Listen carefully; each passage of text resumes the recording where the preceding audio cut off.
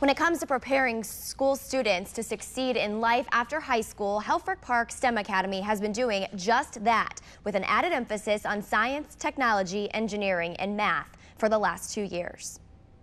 2 years ago, Helfrich Park Middle School changed its name to Helfrich Park STEM Academy, and with the name change came a new focus on STEM education. STEM here is we have really pushed the math and science, and we've also added extended time in engineering and technology. Advanced math courses with the opportunity to take Algebra 2 at Wrights High School, integrated technology, and an engineering program through Project Lead the Way are all assets of the curriculum, along with college science experiences. Science classes go to USI and do science labs there, so they're fortunate enough to not only have our great science teachers, but they also have the benefit of working with the professors at USI and doing hands-on labs out there once a month.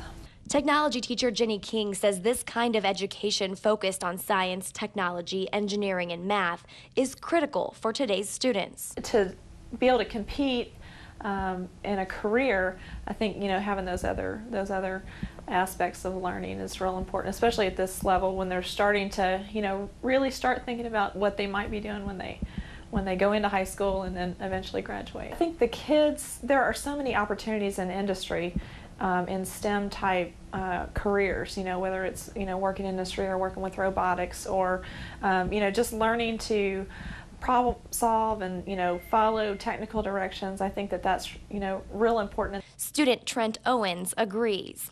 Later on with engineering or something in that field, you could have a lot more opportunities. I'm thinking I might go into mechanical engineering. And as an aspiring engineer, it's no surprise what his favorite project in middle school has been.